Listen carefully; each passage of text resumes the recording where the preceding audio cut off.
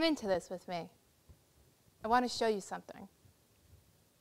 Isn't this magic? Open up your social media, scroll through your feed. Isn't it fascinating what we can do all with a device that fits in the palm of our hands? Remember, although you may think you are looking at magic, you are also looking at a living, breathing artifact of your experiences and sharing it with the world. My grandpa taught me magic at a young age. He also gave me his own personal quizzes and spelling tests in the morning before the bus came. I didn't like it then, but looking back, it gave me this spark to think differently. It's probably why I fell in love with the connections between anthropology, art, and education. While investigating this love triangle of mine further and further, there is one thing that I discovered that I could say for certain. The study of culture, art, the cause and effect of our actions every day, even magic, all comes down to one very single skill, and that is observation. It is a skill vital to my role as an ever-learning educator, /artist, /pseudo-poet, /sometimes magician when I do that one card trick I still remember.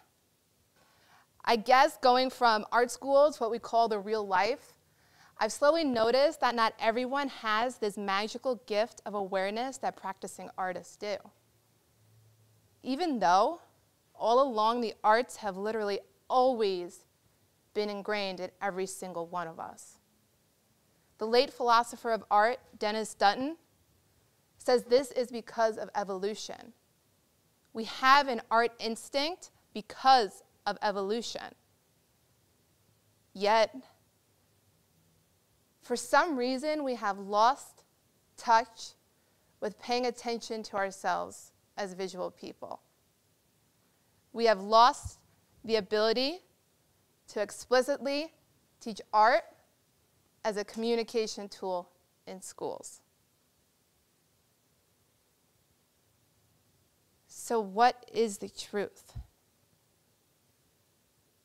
We are diving deeper and deeper into a culture led by misinformation, social media, and technology. How can we expect our students to be ready to navigate life outside of school if they aren't given the tools to be visually literate, if they aren't given the chance to develop that art instinct? Because right now, we don't use the arts correctly. We assume our students can read, create, and post on social media, yet if we help them think like an artist with an art instinct, we can use the arts correctly. If we help make reflection a reflex, then we can use the arts correctly. I want schools to begin asking me, how can I help my students develop an art instinct? How can I help them become better navigators of the internet? How can I help my students exercise their observational skills further? And my answer is, it's time to use the arts correctly and transition this art instinct into helping students develop an artist mindset, not only in the art classroom, but also outside of it. And here's my secret. You don't necessarily have to be an artist in order to think like one. When you can think like one, you are equipped with a certain skill set that helps you engage with the world differently. You can notice the nuances that make visuals so valuable and yet so dangerous at the same time, and you can do it instantly. So why can't these two images be the same? And I don't mean let's pack up our classes and students and take them to galleries and museums. But let's shift student learners to becoming more productive and compassionate citizens by looking at artwork daily. Look at it in every subject area. Connect images to every part of life. Let students see art as a gateway to new perspectives. Let them and help them practice slowing down for once. And I think you'll see them engage with the world differently. Use it to help students engage with visual language. discuss story, dissect symbols, and show them. Show them how artwork is shaped by context. And then it will become a reflex. Because when we connect art with context, we get dialogue.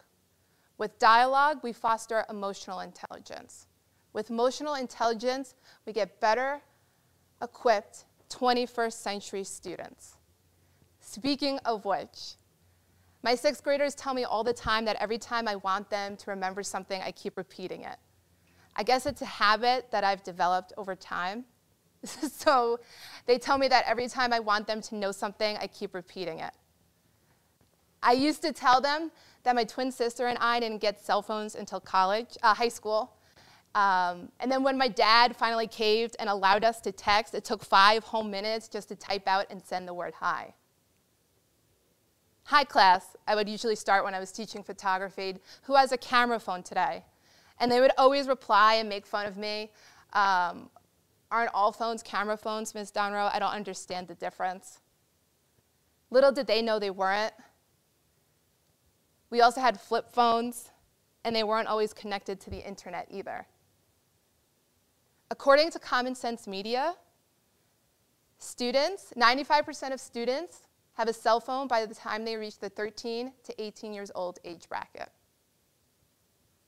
Students, toddlers to 8 years old, spend an average of 48 minutes a day on their devices when it was only 5 minutes in 2011.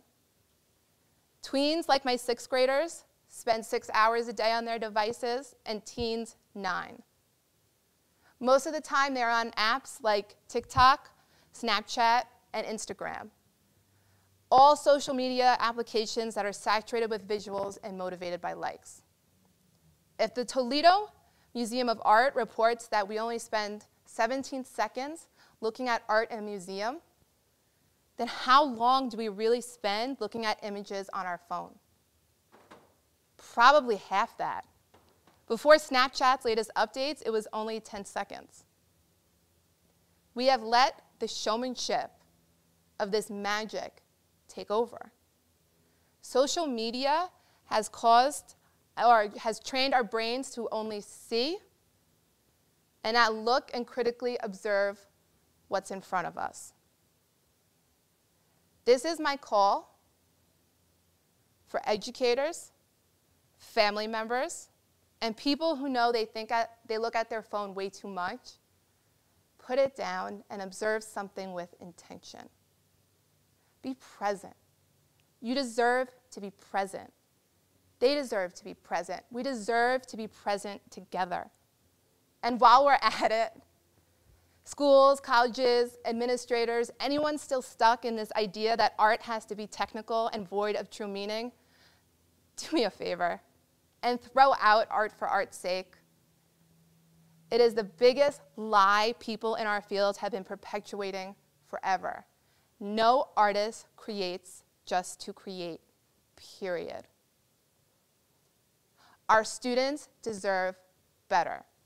Our students deserve to engage with the world around them visually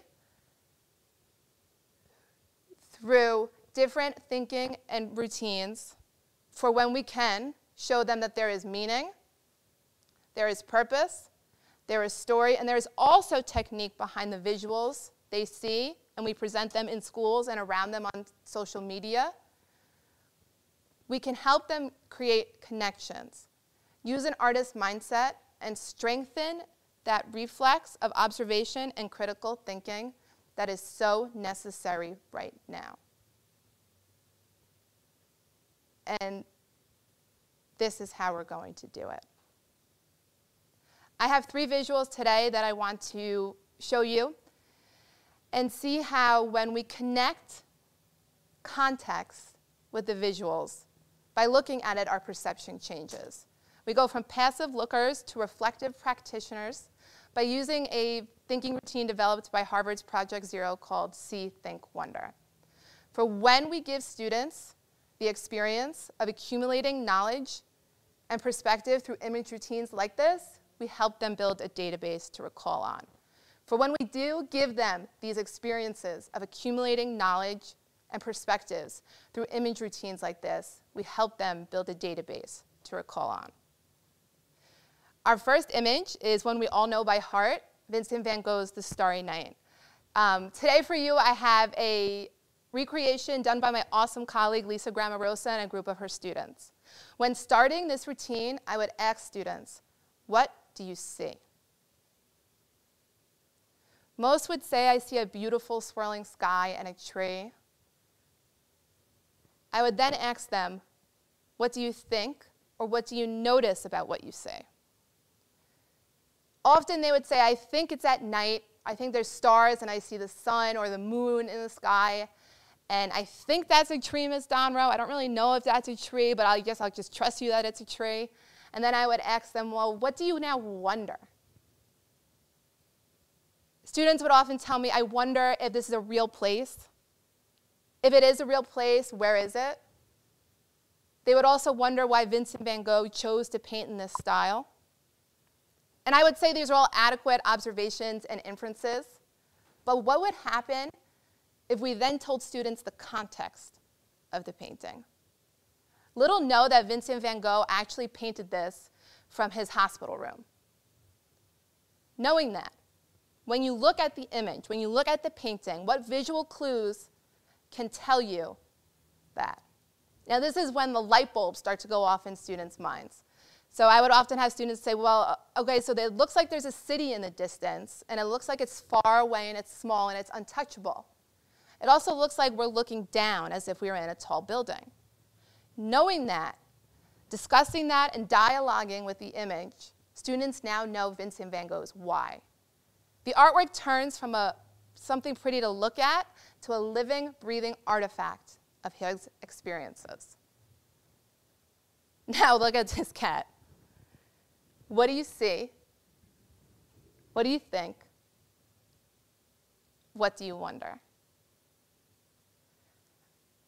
I think we can all agree we see a cat and think her name is actually Frankie, she looks a little strange, and wonder why her ears are kind of big and her legs are a little twisted. Using images like this, and I'll be the first one to tell you this is a practical joke I played on my brother when I was babysitting Frankie. I used a little bit of Photoshop magic, a skill that we can start teaching students much sooner in schools than high school. Granted, my brother's reaction wasn't that good. As you can see, she's the tiniest cat I've ever met. But knowing this, students can start to see how images can be manipulated. When dialoguing with manipulated images, they start to learn the skills behind it. Now what do you say? What do you think? What do you notice? I've done this thinking routine, this visual thinking routine with a group of students before, and they told me that they see a basketball shoe. And then they told me that they think it looks worn and used. They then wondered why there was only one shoe in the pair and not both. I then told students the context, and the room went silent. This image is part of a digital archive called Museum of the Incomplete, started by the parents of Joaquin Oliver, Manny, and Patricia. Joaquin Oliver lost his life in the 2018 Marjorie Stoneman Douglas High School shooting. I remember asking students, knowing that, how does your perception change? And I still get goosebumps thinking about it because I remember a student telling me, Ms. Donroe, his life was probably basketball, and now it's incomplete. That's why there's only one shoe, and not the pair. I changed students' perspectives because I gave them the context. I let a story unfold, and I watched students connect the dots. They saw images connected to meaning. They saw visuals carry so much more weight than they are usually afforded. With context, they were able to reflect. Observing closely makes a difference. Context makes a difference. Reflecting makes a difference. Next time you have an image presented to you, question it. Flex that reflection muscle so hard that your critical thinking dazzles people around you. Now, intentional or not, artists for generations have been leaving behind living, breathing artifacts of their experiences long after they have passed. Right now, with proper training, we can help people curate theirs constructively and in the present. We can help them be better at being present. And I want you to remember, artists, designers, and those with an artist mindset are the ones hired to infiltrate what your students see on social media. They know how to use and apply visual language aesthetically and purposely to make you see, think, and act, not to wonder and question before you do so. If we start this process now, as an artist, I am telling you this, you can beat us at our own game. We all have that instinct and capacity to build an artist mindset. We can still live with the magic of technology and learn the tricks behind it. Like my grandpa taught me to think differently with simple routines, we can do the same. We all have that instinct and capacity to build an artist mindset. We all have that instinct and capacity to build an artist mindset. Thank you.